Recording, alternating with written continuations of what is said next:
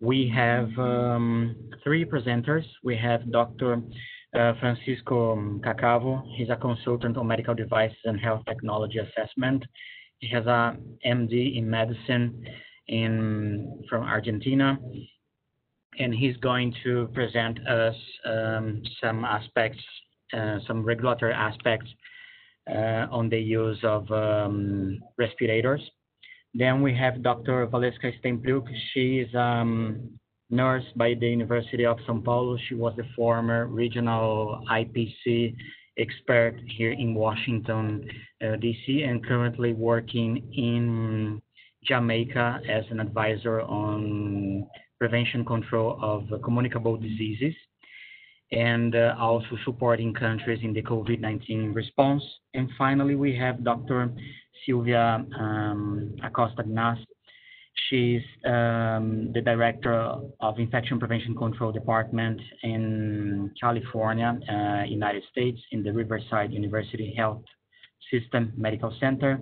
She has a Master's of Science in Microbiology from Spain, and under her CV, she was the former director of Infection Prevention Control Department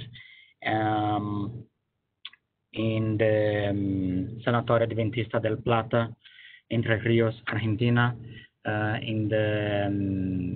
for the past 12 years. So for these today's sessions, we are not opening the microphones, but we have the chat for questions and answers. Both the recording and the presentations will be available on our web page, and we'll share with you within the next 24 hours. And I would like to give the floor to Dr. Francisco Cacavo to start the webinar. Francisco, the floor is yours. Just give me a second to give you the role of presenter. Over.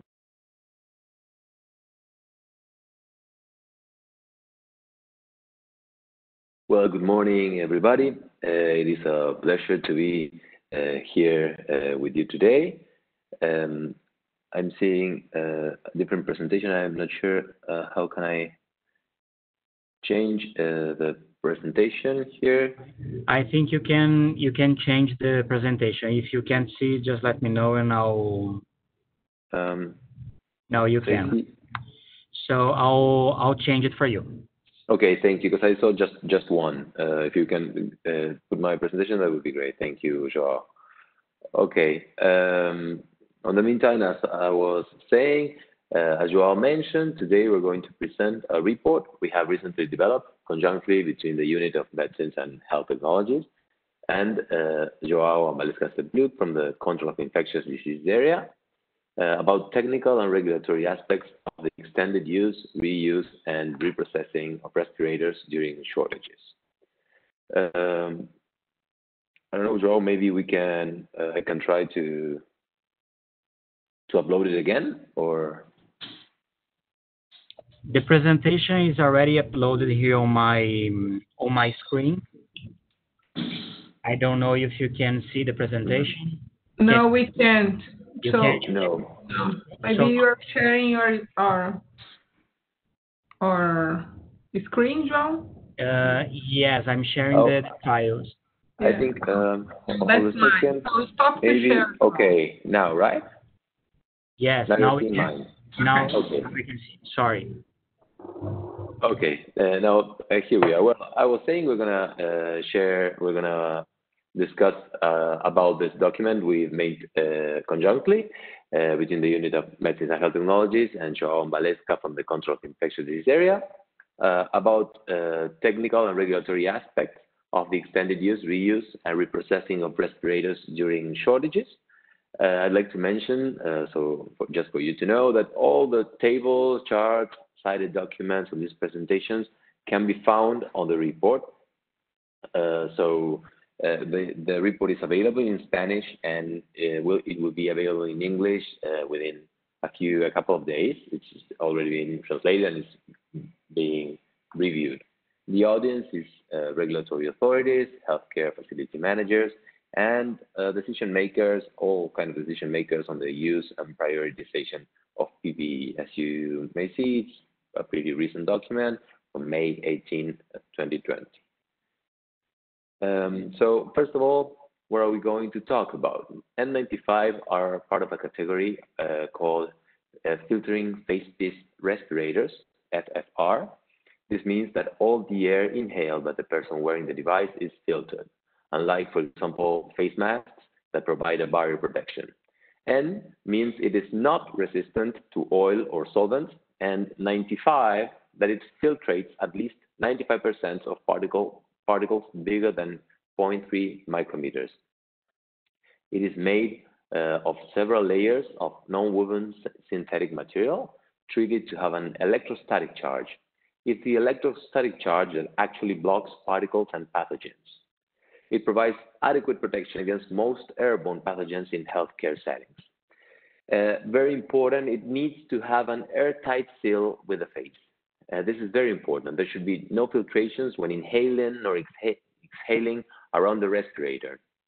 Well, its use is indicated to provide direct care to patients with diseases transmitted by droplets or aerosols, or during aerosol generating procedures. Well, so it's obvious now why we are seeing this now because of the COVID-19 pandemic. So why do we say N95 and equivalent? I'm not going to go in detail here. You can check more in the document, but the N95 standard, though it's very extended, it's a standard of the National Institute for Occupational Safety and Health, that's NIOSH of the United States. In Europe, the nearest equivalent is FEP2 devices that filtrate 94% of particles greater than 0.6 micrometers. So according to PAHO's list of priority medical devices in the context of COVID-19, developed also by the units of health technologies and medicine here within PAHO, which you can access on this link as well. N95 or FF2 must permit good breathability and have a design that does not collapse against the mouth and be in compliance with any of the standards listed here. I'm not going to go into detail, but you can see N95, FF2, FDA, and EU regulations. Also, the FDA issued an emergency use authorization during the pandemic emergency for the standards listed here to be considered equivalent to N95, that is only during the context of the pandemic, the emergency of the pandemic emergency. So the standards here on the right are to be considered equivalent by the FDA during the context of the pandemic. So, as we know, during the context of the pandemic of COVID-19, the need of PPE, and specifically respirators, is increased and can get to produce shortages. So the first measure is to implement strategies to optimize the availability of respirators. There's a WHO document on rational use of PPE. You can have access on the link here. The first strategy is to implement measures that minimize the need of respirators.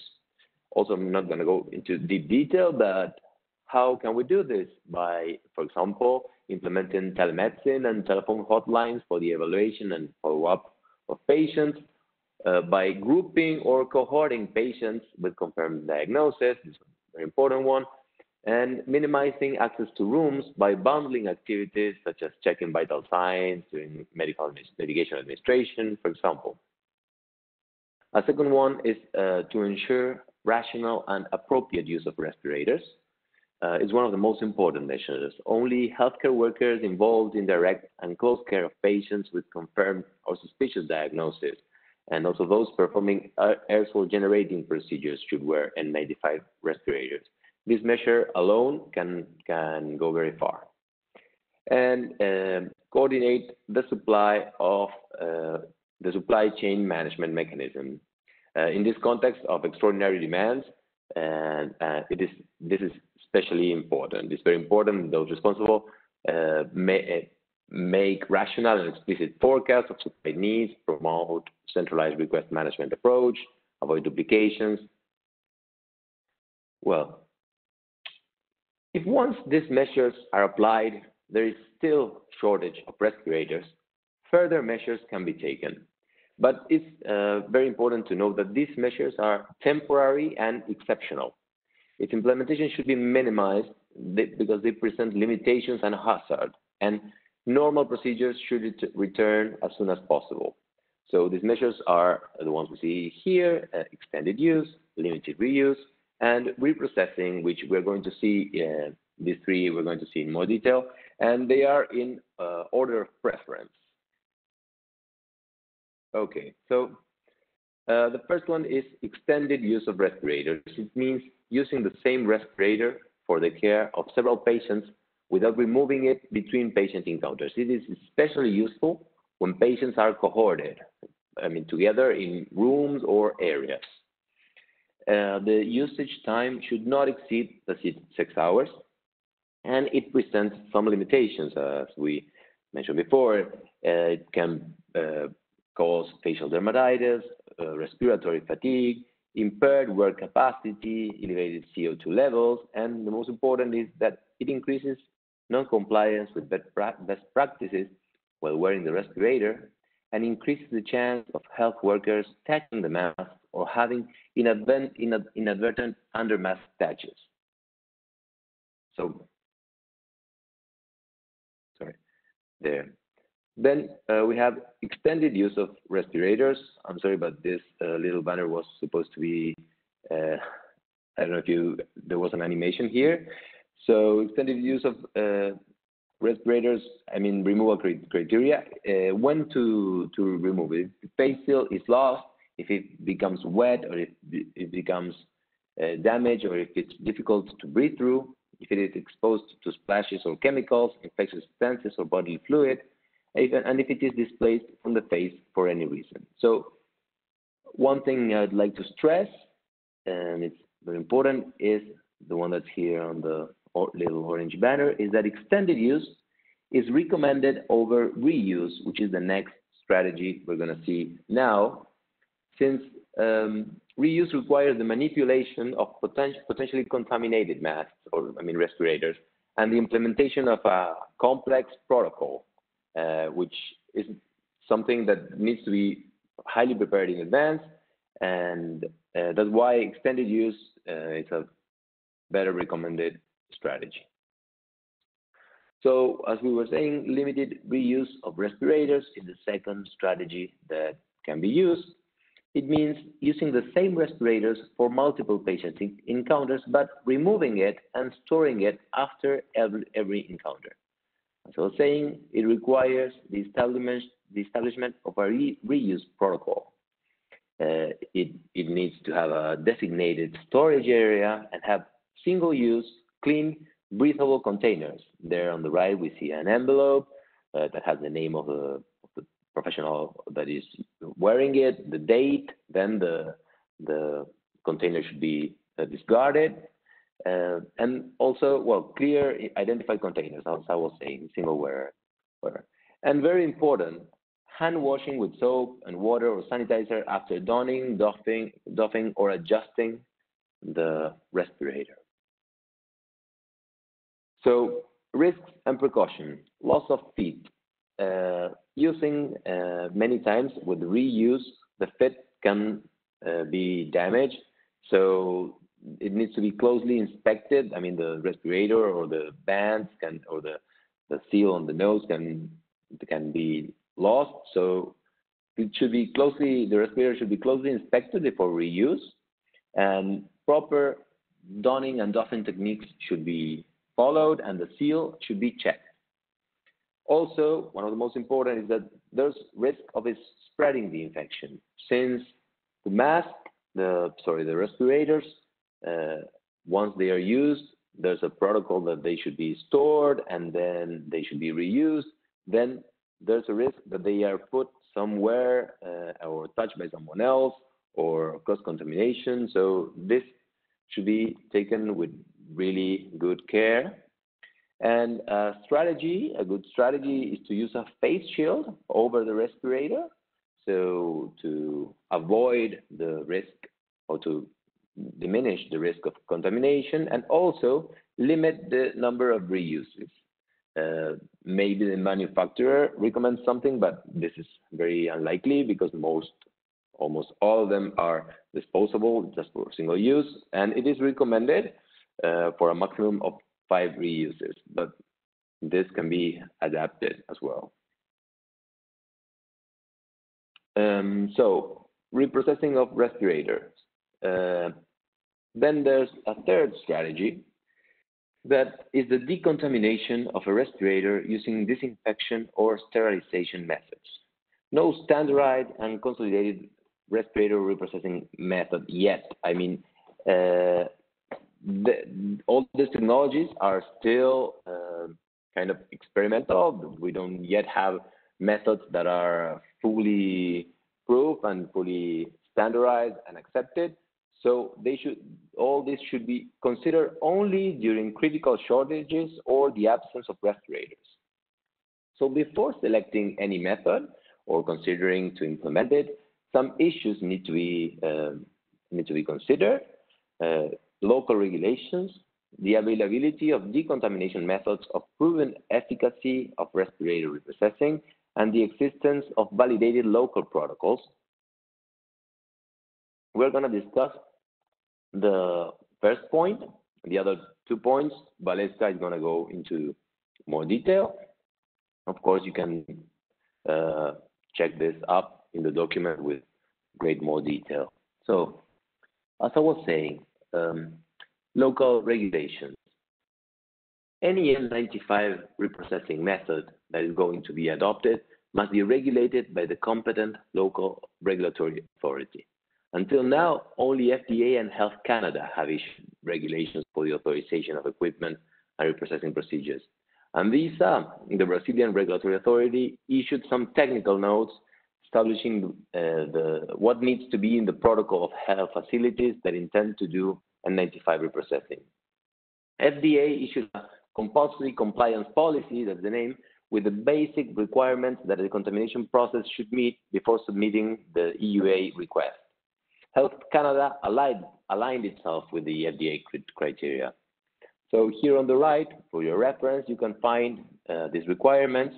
They're explained with further detail on the report. So it's basically reduce pathogen burden, maintain performance, demonstrate acceptable residual limits, and they need to provide adequate labeling to users and reprocessors. So, well, these are the only 5 methods that received emergency use authorization by now by the FDA. They all share the same principle, hydrogen peroxide. Valeska is going to explain it with more detail later. And also, you can have more information on the report, of course. As you may see, they are all pretty recent. The newest one, the latest one, is on May 7th.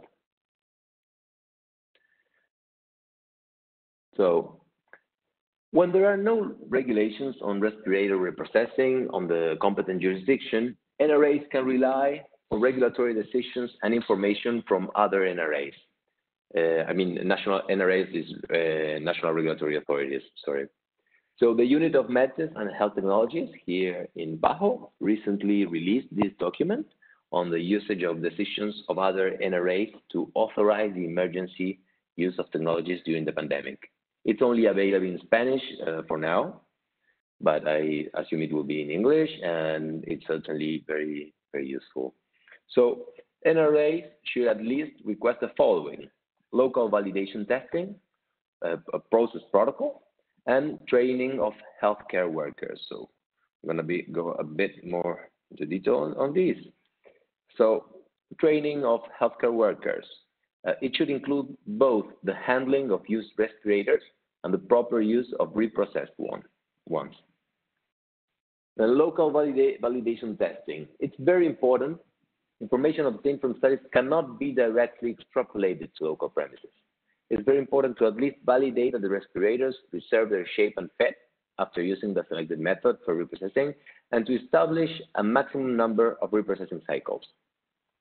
And of course, and this is also very important, and should the adequate attention should be paid to this. a detailed protocol of the process should be requested as well.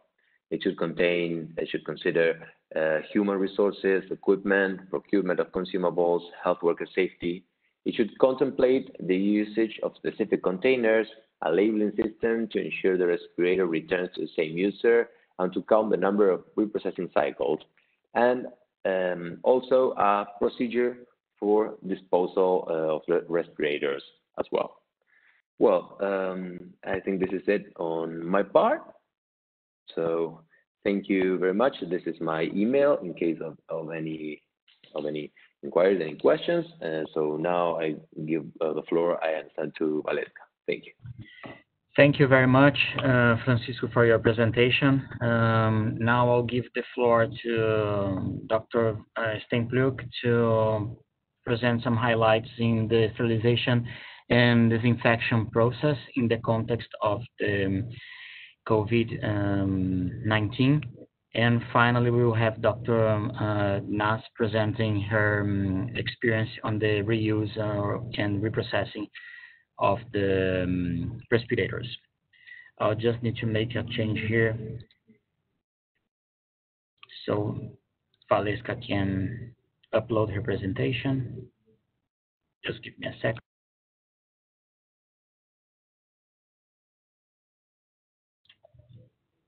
We can see your presentation. Okay, thank you very much. Good morning, everyone. It's a pleasure to me be here today with all of you. As mentioned before, I'm Valeska Steinpluk. I'm advisor in health surveillance, disease prevention and control at PAHO Jamaica Country Office, and former personal advisor for infection prevention and control. And during this response, I'm supporting the infection prevention and control team and related with COVID-19. So what I will talk to you or discuss with you today very briefly is about the fundamentals or some concepts about disinfection, decontamination of medical devices, just to harmonize the concepts, and then Dr. Gnaz will, explain a little bit more and make her comments about how she put in practice those concepts. So first of all, I'd like to highlight this article that was published by the end of January this year about the persistence of coronavirus in different surfaces. I believe most of you already have the opportunity to saw this article, but this is just to show you that, for different types of surface, those viruses can survive, or virus similar to SARS-CoV-2 can survive for different times, periods. So more close to the mask or the surface that we have in a mask, look like disposable gowns here, you can have difference from 24 hours or 2 days. And in paper, we can have this virus surviving up to 5 days. The good news that come actually also in this paper is that about the susceptibility of this virus to disinfectant. And then we can see in this table that for most common disinfectants that you use in hospital settings and also in our house or community, these viruses are very weak against that. So you can see in this below part of this table, for example, for hydrogen peroxide, the contact time of 1 minute is enough to kill this virus and make the surface clean.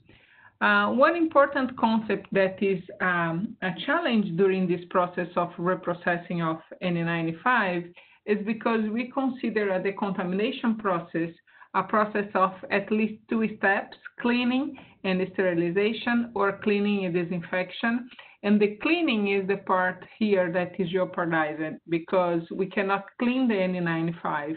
So we have this extra challenge of sterilization without cleaning, and this is something that, put in risk and Dr. Gnaz will discuss a little bit more about the importance to have extra care with the healthcare workers who will manipulate this mask to perform the disinfection or sterilization process. So this is important, and it's also important to highlight that for all other articles that we are sterilizing in our health settings, all the process need to be followed: cleaning, disinfection, and sterilization. And we are breaking this gold rule because this a very challenging situation that we are facing right now. So mentioned before by Dr. Francisco, there are three fundamental aspects about this reprocessing of respirators. The first one is the local regulation of reprocessing of medical devices. There is ethical and also legal implication about this reuse or reprocessing of article that is a single-use article. So this is very important to you to consider and discuss with a broad audience about these aspects about the local regulation. The second one is availability of recognized effective sterilization methods for reprocessing of respirators. We know that not all the facilities has all the technology needed for reprocessing in general, and reprocessing of respirators is even more challenging. So there is few there are already discussed and shown be effective against or effective for as sterilization methods. So we need to make sure that we are using one technology or methodology that is effective for sterilization. And the third one is validation of or validate local protocols for reprocessing of respirators. From hospital to hospital, facility to facility, the situation is different, the conditions are different, even if you're using the same effective sterilization methods. So in your hospital, you have to have a written protocol on how to do that to make sure that by the end of the process, you guarantee the safety of the healthcare workers who are using these respirators again, and also the safety of the the healthcare workers who do the reprocessing or are handling this material. So until the date that we published this document, there were 4 methodologies, but 3 active principles that we have been reported or have been evaluated for the contamination or sterilization of respirator. The first one is the steam under pressure, saturated steam under pressure, that is autoclave. The second one is UVC radiation. And the third one is gas plasma or hydrogen peroxide vapor, that are 2 technologies using the same principle, and we are discussing a little bit about each one of those that can be used and have been reported as effective for this process. So about the gas plasma or hydrogen peroxide vapor, they are very well known in a hospital setting. Many hospitals, health facilities using this process for sterilization of heat-sensitive medical materials. They killing the microorganism by oxidation. We have these 2 different technologies. One is hydrogen peroxide gas plasmas that mostly the brand is Sterad or HPGP, and then you also have hydrogen peroxide vapor that are another kind of technology. So this is one that has been proven, and Silva has experience with that, so she will share with us. The next one is autoclave. That process that almost in everywhere we use for sterilization of medical material. The challenge here is because this is mostly used for materials that can support the heat of the process. And then what we saw in the literature that they are validating process that you are sterilizing the materials at 121 degrees Celsius for 15 minutes. And in most of the health centers or facilities, what you will have is 134 degrees Celsius as a cycle for sterilization because it decreases the time. So if your autoclave doesn't have the cycle 121 degrees Celsius validate, that will be a challenge because you need to validate the cycle before you'll be able to use this process. Of course, the big advantage that's because it's low cost and, as I mentioned, is wide available. And the third one is ultraviolet radiation. It has been used in a hospital for, the contamination of air, water, surface. It's very much known for TB control in some settings. However, we, in general, in our region, the hospital doesn't have this technology for the contamination or sterilization of medical materials. So if you are planning to start to use this, you have to, learn a lot about the technology and how you will be able to start to use, and that will be a learning process because it's new for the most of the health service, this use of this technology for reprocessing of medical materials.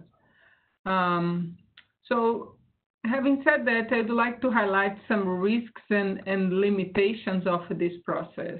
The first one, and I think it's very important to highlight that all the evidence that we have are very new.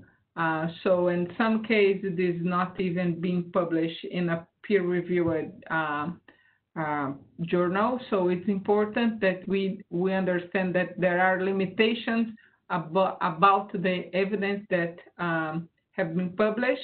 And of course, it's constantly evolving. So it's very important to you to keep updated about what you have new about in this area. There are just few protocols that to guarantee the integrity of the respirators after the reprocessing, and this is related with keep the CO or even the filtration properties. So all these need to be considered by the end of the process, and there are just few protocols that shows that it can be done. So the shelf life of reprocessed respirators, as is still unknown. As mentioned, the degradation of the filter or the elastic ties after one or more sterilization set need to be considered, and we need to know if for different methodologies, different differences will be found in these two aspects. For example, the shape during the reprocessing can also affect the fit of the mask, and as we know, N95 need to have a perfect fit to be useful. So that's also important to consider by the end of the process or during the validation process. And also, we don't know yet, and it's depending on the reprocessing method, the maximum number of reprocessing cycles. So that's why it's so important to have validate for your hospital, because that will depending on the methods and also on the brand of the respirator that you have. So this is my last slide. This is the PAHO webpage where you can find the recommendation. And it was just to, make the set for Dr. Guinness, explain a little bit more how she put all this in practice. And I'd like again to thank her for her availability to stay with us today. And so Sylvia, the floor is yours. Thank you very much. Thank you very much, Dr. Steinbrück and Dr. Gnas. I'll just give me a second to give you the floor so you have the rights to presenter. And in the meantime, just to highlight that both the recording and the presentations will be made available shortly, soon after the webinar is over. If you have any questions or comments, please use the chat. And we have, no, sorry.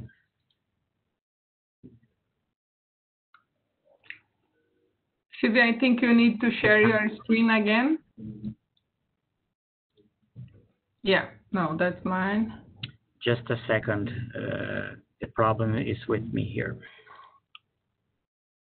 So, Dr. Gnas, you can share your screen. Yes, now we can see. Thank you very much. Over.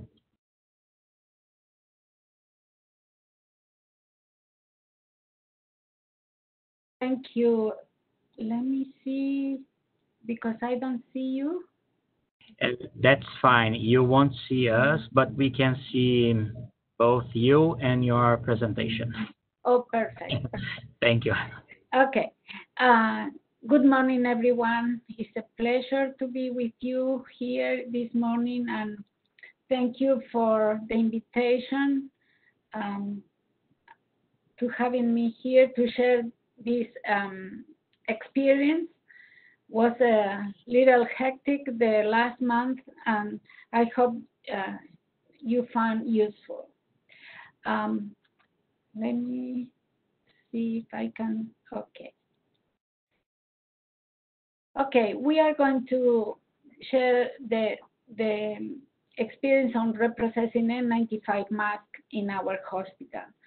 The objective of this project was to increase the capability of our hospital to safely and effectively decontaminate and reuse the N95 mask. Reusing disposable N95 masks is used as a increases capacity strategy to conserve available supplies during a pandemic. It's not for continuing to use it, even that maybe administrator or purchasing personnel is looking at a very good solution. This is only temporary. It's not forever. It's only until we get more masks. It's important to recognize that the surface of the N95 mask may become contaminated while filtering the inhalation of the air of the wearer during the exposure to pathogen-laden aerosols. We have to be conscious that the mask, once it's used, is contaminated. The pathogens on the surface of the N95 mask may be transferred to the wearer in different activities. For instance, when we are adjusting our N95 mask, when we are removing doffing the N95 mask improperly, or when we are performing the seal check when using a previous worn N95 mask. These are the situation more often than we can contaminate our hands and our face after touching the mask. What we were doing in our hospital in this last month is a combination of the three processes that Francisco and Valeska were talking about: the extended use, the limited use, and the reuse. We almost use all of them because we wanted, because it's not only a shortage on masks, it's a shortage on every supply, and then was very difficult to have everything functioning. The extended use of N95 masks has to be the last resort. First, we have to apply a strategy for optimizing the supplies of N95 respirators. And this was a very, very, very sad lesson that we learned, because when we started the pandemic, I went to the purchasing department and said, how we are, how many masks we have, and they say, no, we have plenty, no problem. 1 month later or less, few weeks later, 2 or 3 weeks later, we were in this big problem of requiring reusing the N95 mask. Also, we had KN95 mask that also we started to reusing. But what we did is implemented covering the N95 or the KN95 mask with a regular mask and a face shield. That way, we can increase the duration of the N95 mask. One important thing, we make everybody to write the name on the mask and save it in a brown paper bag when it's not in use. Every time you have to use a new paper bag. This was very important because the paper bag gets contaminated the first time. Then when you are wearing the next time and you touch again, you are very easy to produce cross-contamination. The N95 or KN95 masks can be last at least for 6 hours of continuous use if it's not wet, dirty, and its integrity has not been compromised. Because we have a lot of patients, COVID-19 patients, then what we implemented was the cohorting in the regular units, the post-down units, and also in the intensive care units. We have one intensive care unit for COVID patient, one post-down, and also one regular unit for COVID patient. Then it's easier to have the extended use of N95 mask when you have your patient cohorted. The important thing that you have to keep in mind that the wearing the same N95 mask for extended periods is only about possible if the N95 mask is in good condition, is not soiled, is free from defects or damage, and must be capable of forming a seal of the wearer face. If nothing of that is in compliance, then change the mask if you notice that doesn't fit properly to your face. The limit use is the other element that we were using. We in our hospital decide to discard the masks N95 after aerosolizing procedures. Discard, of course, if it's contaminated with blood or body fluid, and if it's used for a patient co-infected with another respiratory infection. But what we implemented to extend the safety of the mask is to cover the N95 mask with the regular mask and with a face shield, and this avoid the contamination of the N95 mask, plus protecting the face of the wearer. And the last thing was the reuse of after decontamination of the N95 mask. Again, this has to be the last resort. Always, first we apply a strategy for optimizing the supply of N95 respirators.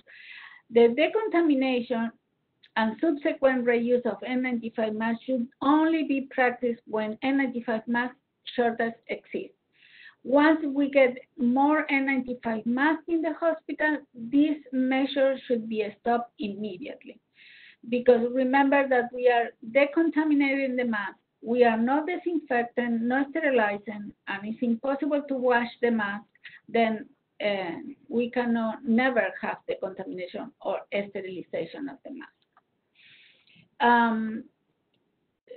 From all the methods that Valeska was recommending, we use 3 of them: the vaporized hydrogen peroxide, the hydrogen peroxide plasma, and the UVC light.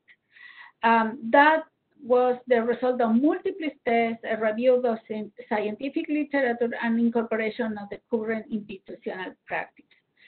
In order to implement this, we wrote the protocols, not only for the wearer, for the healthcare worker in front line, also for the personnel in CPD. We have to train both groups of people that take long time to train and teach and be available for questions. But the problem is when you change the method, you have to do all over with the new method. After when we use the N95 mask reuse after the contamination, we have to have in mind several things, important aspects. One, inspect the respirator after each use, prior to submission for the contamination, because if the mask is already with makeup or lipstick, then it's not worth it to decontaminate. Plus, we are using a very expensive method for the contamination, then don't waste the money. Discard the respirator with visible soiling like blood or damage. Do not use or do not send for the contamination dose. If you have N95 masks with cellulose-based material are incompatible with hydrogen peroxide decontamination process. Today, most of the masks are from synthetic material. The number of times a respirator has been decontaminated is written in the respirator. For instance, I use one time, then the respirator go to the CPD, and they mark it with the permanent pen, and then the next time they mark again. That way we know how many times was reprocessed. And if there is any problem, we always tell to the healthcare workers and also to the CPD personnel to tell the supervisor. That way we can fix immediately. When we started to reprocess the mask, we started with the vaporized hydrogen peroxide because we have this machine to decontaminate the rooms for already 2 or 3 years. Then we follow the same protocol that some places, only 6 places in the United States are using, and we implemented here. The advantage of this process is that the hydrogen peroxide inactivates the viruses and is also inactivated highly resistant spores, is effective reducing the viral load. The hydrogen peroxide vapor is good until 20 cycles. Don't degrade filter quality or straps for the mask we were using here. Is no significant changes on the structural integrity and fit of the mask, and have no significant reduction of filtration performance. It's a fast procedure. We have in 10 minutes the contamination process, but in 3 hours the degasification. And this is available in few hours for the wearer again. The cons of this process or system is you require trained personnel. The HPV or hydrogen peroxide vapor system is dangerous. It has to be the place has to be very well sealed. And then N95 mask should be returned to the original user. It's not that you send any mask or you reprocess and send it back to the healthcare workers. Should have to come back to the proper unit, to the proper healthcare worker. The data from a specific N95 model may not apply to other models. The other problem that we have is the insufficiency of gas, time, and residue may pose a respiratory and skin hazard. The insufficient dosing may lead to insufficient decontamination. The hydrogen peroxide is a powerful oxidizer and presents a combustion and explosion risk, and also with all the methods, the face oil and makeup not to be a concern, because the decontamination cannot be reached if the mask is contaminated with these products. Well, we were running few weeks very smooth after teaching, after the protocol, everything was in place.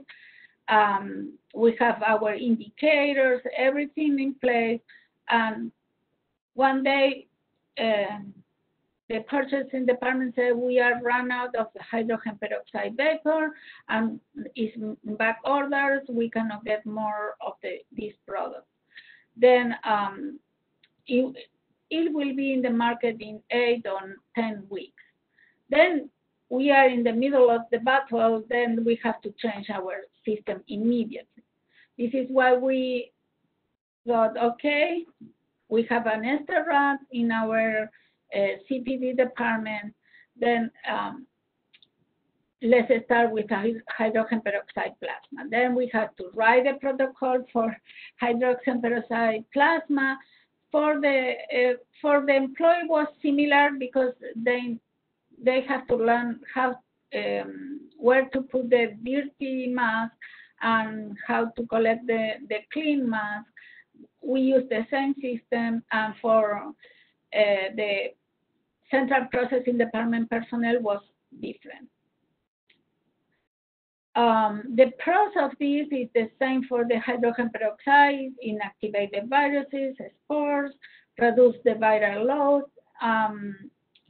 The only problem is that, remember, with the vapor, we can have 20 cycles. With this, hydrogen peroxide is only 2 cycles. The low doses for 2 cycles doesn't degrade the fit, is a good thing. Is no significant change on the structural integrity and fit of the mask, and there is no significant reduction on filtration performance if it's wrapped individually.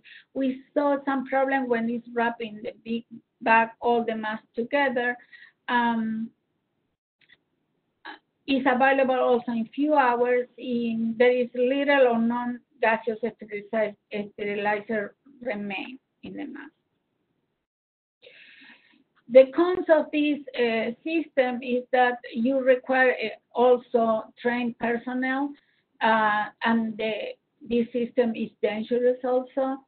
The N95 mask must to be returned to the original user. The other problem we have with both systems is that if the mask doesn't have the name written on it, or have a residue of makeup or any dirty solution on the mask, we have to throw away.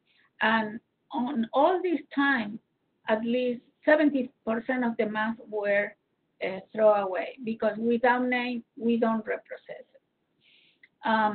Data for a specific N95 models may not apply to other models. Then if we have, for instance, KN95, we cannot be reprocessing. The high doses of this plasma can reduce the filtration of the mask. There is insufficient off-gas time, and residue may pose a respiratory and skin hazard, and the insufficient dosing may lead to insufficient decontamination. And again, the makeup is a problem. Okay, we were running this at least 4 weeks, and the machine broke down. And the company that have to come to make the service, they didn't come because of the COVID pandemic. We have a lot of patients in our hospital. We are a governmental hospital, and we receive most of the county patients here in our hospital. Then nobody wants to come to do the service of the machine. We have another machine, but we reserve it for the sterilization process of the medical devices. Then we decide to use the UVC light. Then we bought this machine. We bought 8 of these machines to put in the every unit. But the machines they say, oh, it's going to be a delay. It's okay, we can wait in the meantime. Then we decide to go by the UVC light because have a lot of pros, and the advantage of this is that the N95 keep the fit and filter performance after even 20 cycles. The more or equal 1 joule per centimeter square of UVC light inactivates the viruses similar to SARS-CoV-2 on N95 masks. Also inactivate the Bacillus subtilis spores. We don't observe changes in the structural integrity of the mask, no significant effect on filtration performance.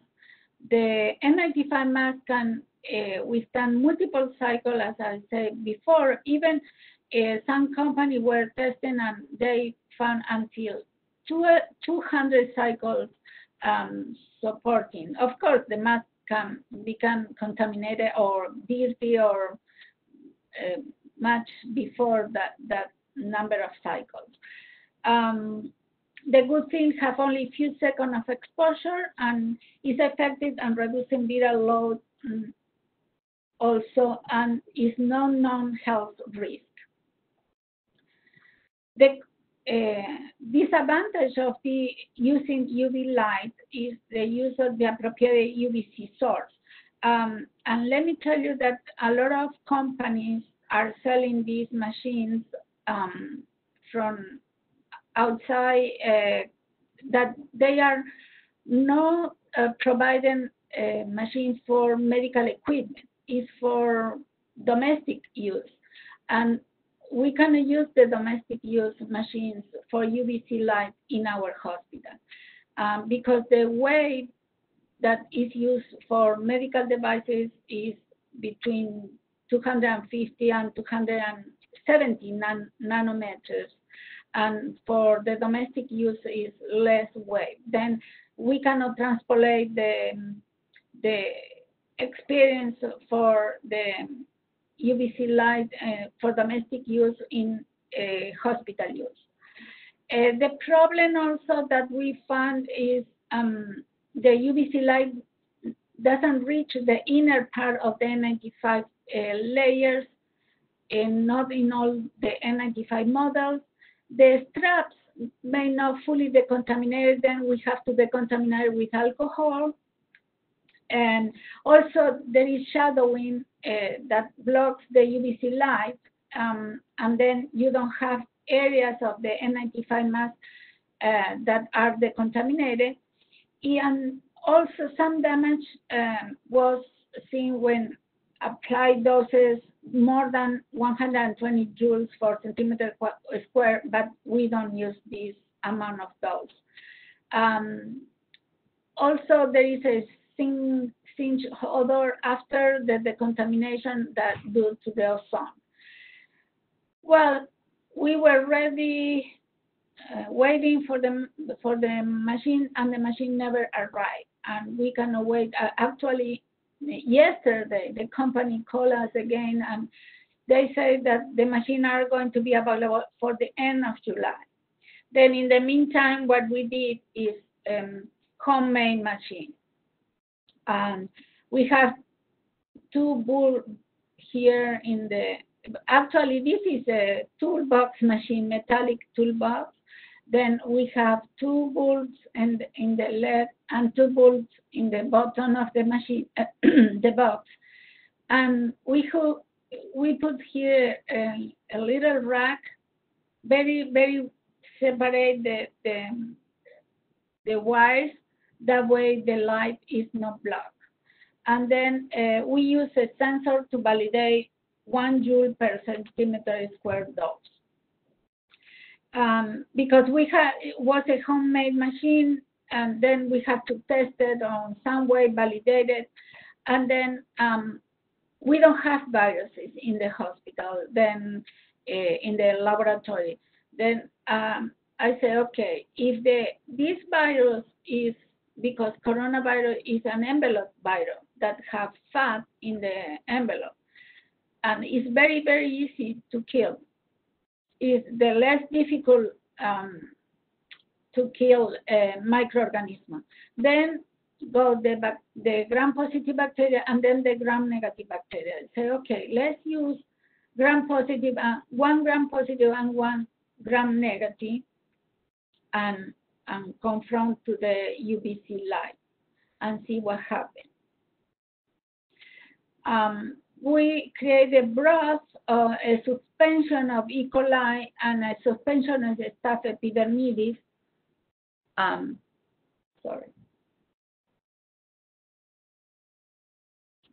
We create a suspension equivalent to the 0.5 McFarland scale for antibiograms.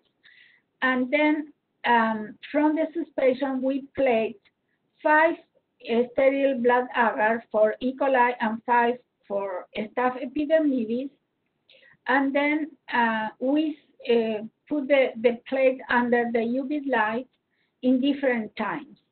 Then in order to have some control, we cover the half of the plate. You can see the plate here, and we cover, once was all the bacteria was plated, then we cover with a piece of paper the half of the plate. That way the UV light doesn't hit all the entire plate, only the half, and see what happens.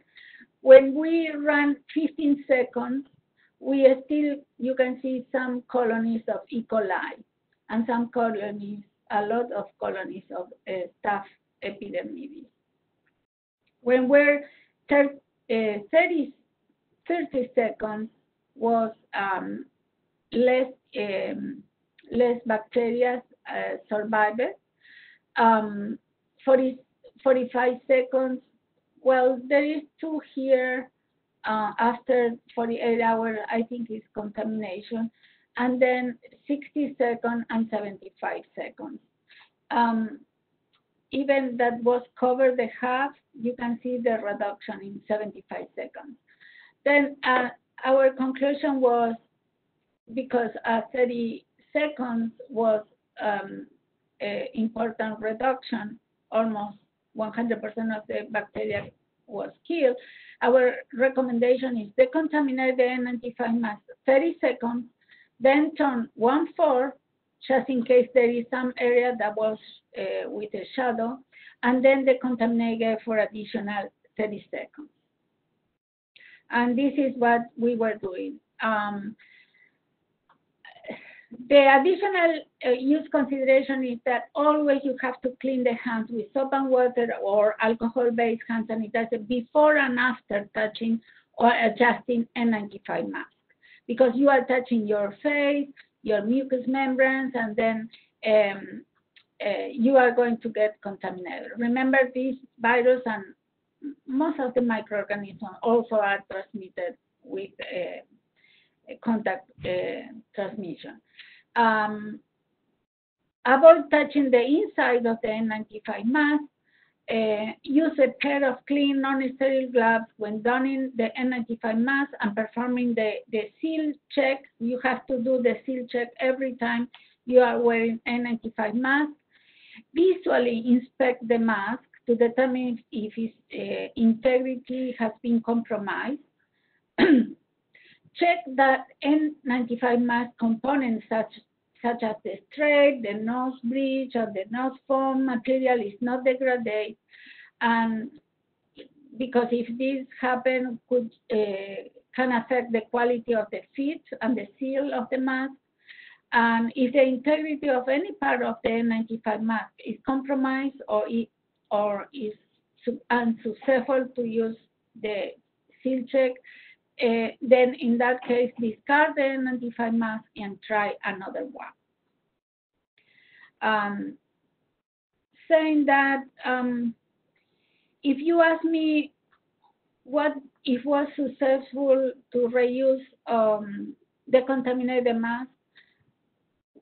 First of all, it's a lot of work.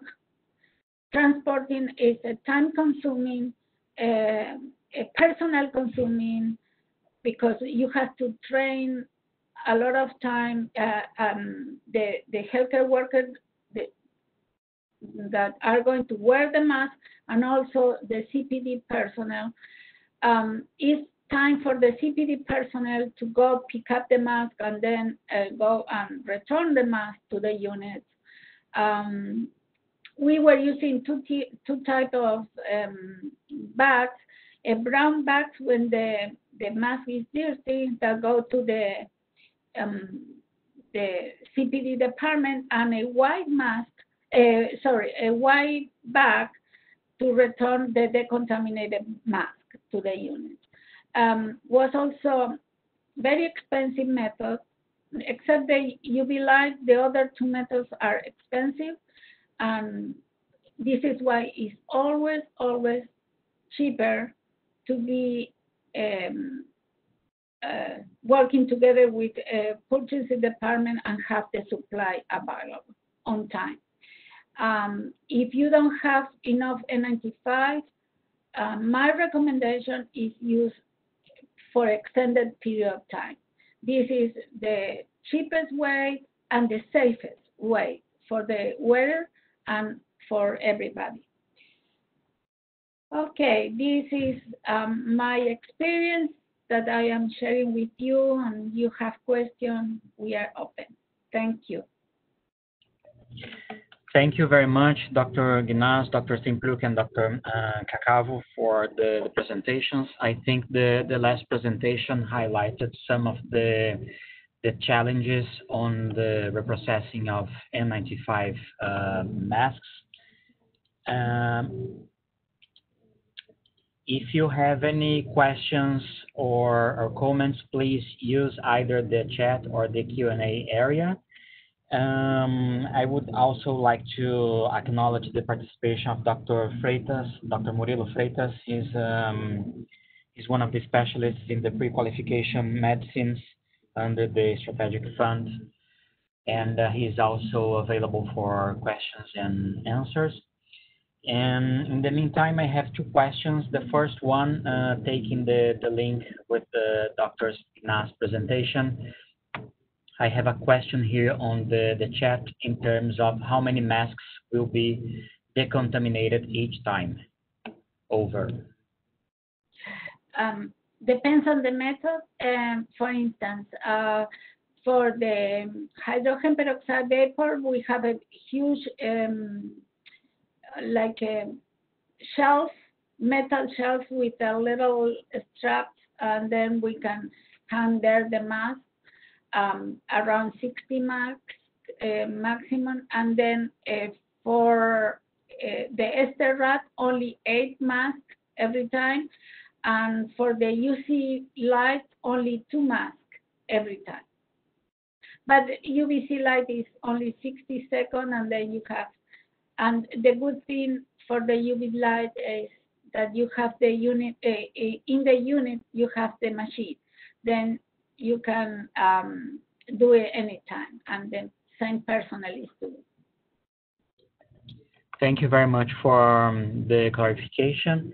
I have a question here on the chat for Dr. Steinpluk, in the sense that if we have no autoclave, is there any role for storing N95 mask in a ventilated biohazard bag and reusing it?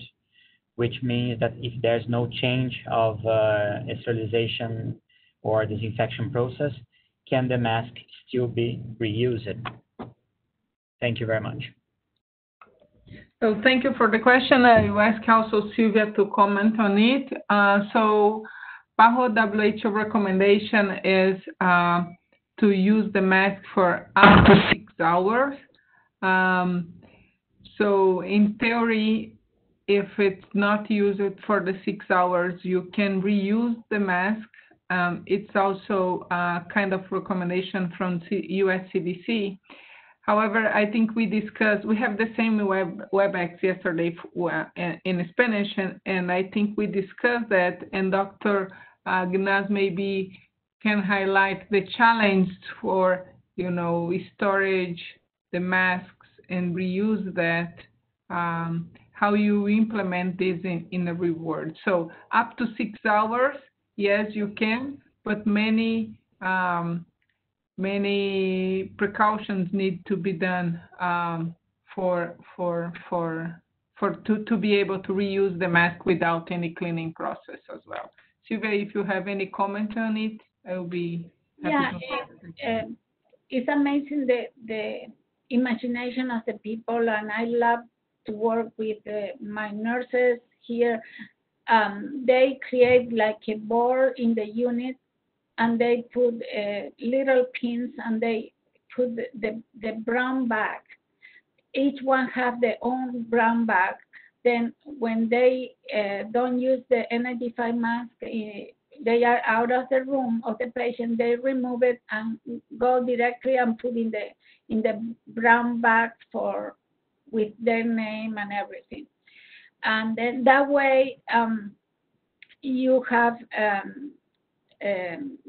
you are very careful, and you are not manipulating too much the mask. And the next time when you use it, you put the mask on, and you have to put a new brown bag with your name ready to be in the board. They were having plenty of ideas, and actually they were very good reusing the mask. Of course, they have to be careful that they don't use more than 6 hours of continuous use. They sometimes depends on for instance, respiratory therapies can have it. Of course, if they go in the intensive care unit, probably they would use the mask, one mask in the entire shift. But the good thing that when you are doing cohort of patients, you can use the same N95 mask with different patients. Then these are different methodologies to use wisely the N95 mask. No, you have to combine. Because some people say, no, I don't want to storage my mask, I want to decontaminate and use again. Well, we are trying to offer different options, and I think we were doing very good all these months because I have few employees that turned positive, and none of them were sick. Only one sick employee was sick for COVID-19 and he had acquired outside the hospital. He was on vacation, and he was a surgeon, and he had the infection acquired in the community. But yeah, we have to offer a very safe method. You have to be there in the front line with the people and working and seeing your hospital, knowing your hospital, and knowing how is the structure, the movement of the people, and you have to work with them also to offer a very safe method.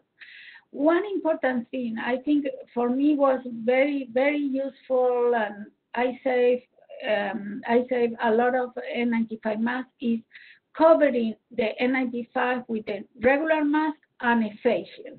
And also the facial we are reprocessing. We don't throw away. We are cleaning the facial with bleach outside, inside, and then leave with a name also, and we leave it for the next use. Thank you very much, Dr. Gnaz, for your clarification. I have also a question here, and taking the profit that you have the microphone and also the floor. If you could clarify if the surgical masks can be washed for its reuse, and if so, how many times we can reuse it? Thank you. Well, and we are seeing your face. on Yes. the screen, so because it's tricky, the question, no? It's tricky, but okay. What happened in this process of this pandemic? Uh, After around 4 or 5 weeks, the purchasing department say, "Oh, Sylvia, we are having problem with to get regular masks." I say, "No, my God, no regular mask because we are implementing the use of regular mask in everyone."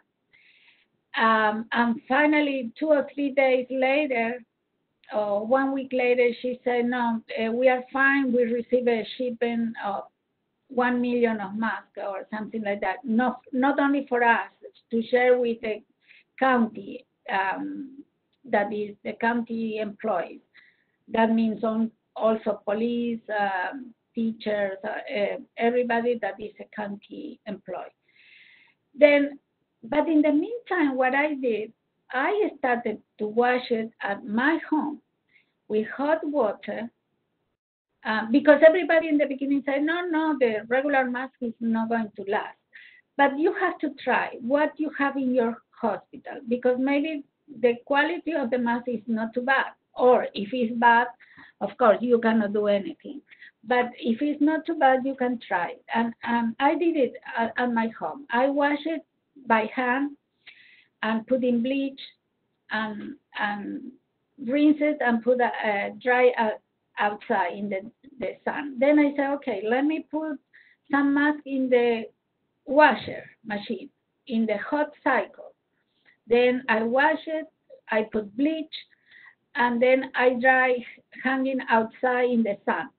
Then I tested washing with bleach in hot cycle and dry in the dryer, and nothing happened. And finally, I ironed the mask. But the good thing is you have to iron in the first level of heat, very, very low, because if not, the mask is wrinkled. But it's perfect.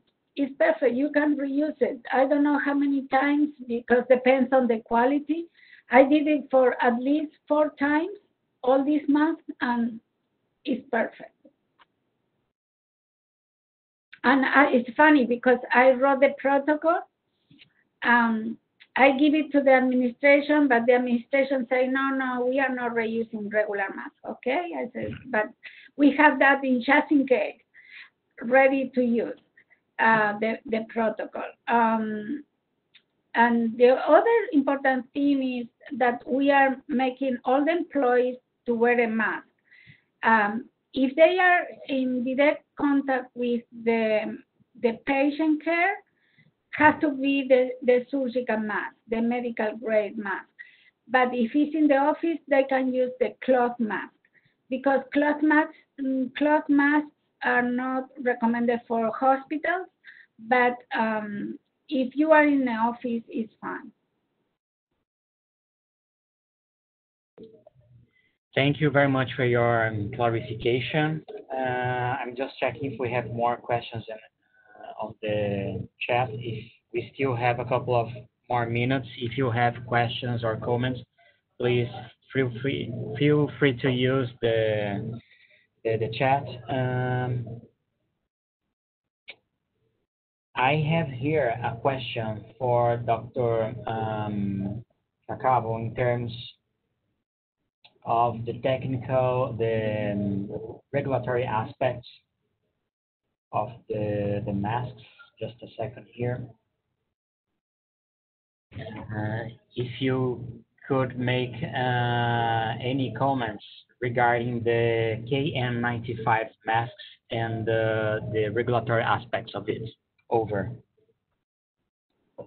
Okay, thank you, Joao. Thank you very much for the question. I'll make a small comment, and also Murilo Freitas is here in the room. So if he may want to add something after, would be very useful. So as we were saying at the beginning, all the evidence we are presenting here is N95 and equivalent. So in the table I was showing at the beginning, I was showing that which are the standards that are considered equivalent to N95. So there we have the European standard and the FDA standard and other 2 European norms that are considered equivalent. And also, during the context of the pandemic, the FDA issued an emergency use authorization considering some of the standards there that are considered equivalent now during the emergency of the COVID-19 pandemic. So during the emergency, those standards, I don't have the table to share now, but you can have access to the presentation, are considered standards. The whole standards are considered equivalent. The K95, which is a Chinese standard, is not considered equivalent. There are some models that are considered equivalent, but it's a specific list of models. So we cannot say the whole standard is equivalent. Just those models are considered equivalent by, in this case, the FDA, and that's what we can say for now. And regarding what Dr. Nath was mentioning before, regarding reprocessing is done, what we know and evidence so far and validation so far is done for N95, not for this other KN95 standard. I hope I have answered the question. Murilo or anybody else would like to add something? Thank you very much, Francisco. I'll take the floor to see if Dr. Freitas wants to comment on this. And I also have a question in terms of the manufacturer's recommendations for single use. Over to Murilo. Thank you. Thank you very much. Here's Murilo. Thank you, Cacavo, for your answers. My only additional information that I would like to share with you is regarding that it's important not only to see information regarding to what kind of norms or standard that product are provided to you. It's very important as well to know about the manufacturer, because it's good to have ISO 13485 in addition to have some kind of a certificate of compliance, because it's important to know regarding to good practice doing for the manufacturer. So it's included. It's important to get from regulatory perspective information related to test report, because the filtration, performance, fluid resistance, features and feel or something regarding to fit testing, it's very important to know if this product pass through this testing, right? So it's very, very important to make sure that products it's okay with testings. Regarding to Chinese products, that was a question that we received in a Spanish section. It's good to mention that the GB 2626, it's a standard from Chinese product. It's not similar per se with other standards from Europe and the United States, for instance. That's why it's very important to make sure that the product could mention to you additional information related to other standards that they are complying. Many other products they are having international market, so it's easy for some to provide to you additional information regarding to certificate of compliance with or declaration of conformities, even if for some they have additional information related to registration from other NRAs, like Australia, for instance. There is another question related to, okay, if we need to do a reuse, but the manufacturer said that it's a single use. This is true. It's a situation, That's why it's very important that the local authorities can provide some recommendations for hospitals and health facilities, because we understand, of course, after to reuse the product, you can't, you can have a complaint regarding to the product, because of course they was made for a single use. But that recommendation is interesting, that to have it to, okay, because of the emergency situation, is not for the regular situation. The reuse could be applied, but only and as based on the information that we are discussing here, that was validated or using some recommended methods. But of course, the product, you can do request for any problems after to do applying reuse methods. Thank you. Thank you very much. We still have one minute. If we have any final comments from the panelists, please feel free, because I don't see any more comments on the. No, I see. This is for either Murilo or Francisco. Which agency is ensuring that standards are met? Is it NIOSH or another authority? Over. Here's Murilo. I can say that, well, it's a product, it's NIOSH ones. Of course, they can be commercialized in the United States and other countries. Now, United States, they have a list of approved non-NIOSH products, and I can share to you here in the chat. I can send to you the link for products that it's currently approved for emergency use only. So the FDA, they are doing that. Many other countries, they are accepting NIOSH, of course, because they have some kind of equivalence of the standards. Many countries like Mexico, Brazil, Australia, Korea, Japan, they have quite the same requirements. But of course, to be called that NIOSH, they should have passed through the CDC lab tests.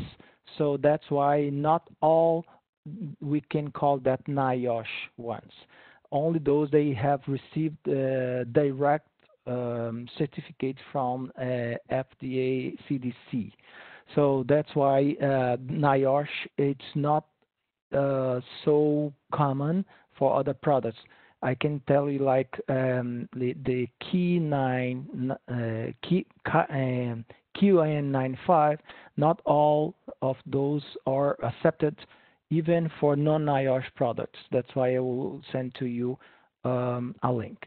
In addition to that, I would like to mention that the United States CDC, they are doing regularly testing for some products, and they are updating that information weekly. And then it's very important to keep tracking what products they saying that, for instance, the future performance is not good, because of course we expecting to have more equal or more 95% of future performance. That's why it's very important to monitoring what happens there if we're using information related to CDC. Other countries, they are accepting other norms from other countries because of the problem, because of of course we don't have enough products. That's why for now it's accepting non-NIOSH products more commonly. Thank you very much, Murilo, for the clarification. We will just wait for you to include this on the chat so we can close the session. In the meantime, if the panelists have any final comments, please, you have the floor. Over. Oh, I'd just like to thank the rest of the panelists for the opportunity of sharing this panel with all of you, and thank all the public for participating on the webinar. It's been a great experience. Thank you to everyone for listening and for sharing this experience. And thank you for the invitation. Thank you very much. Yeah, so I'm also just like to thank the availability of everybody to be part of this webinar, and especially thanks to Dr. Gnaz, who kindly accepted the invitation to share her experience with us. It's always a pleasure having Dr. Gnaz working with us. Thank you very much, Sylvia, for your briefing and share with us your experience. Thank you. I would like to thank all the panelists for their participation, to sharing their knowledge and to exchange the experience. Just to reinforce that this webinar is both the presentations and the recording will be made available shortly, today after the session, on our PAHO webpage, paho.org/coronavirus. And the English version of this document, the technical and regulatory aspects of prolonged use, reuse, and reprocessing of respirators in periods of shortage, will also be available late this week. And I see a last question here in terms of the approved list of N95 masks. We have a list on the technical recommendations and requirements for personal protective equipment that it's also on our PAHO webpage under the folder publications. With this, I would like to thank you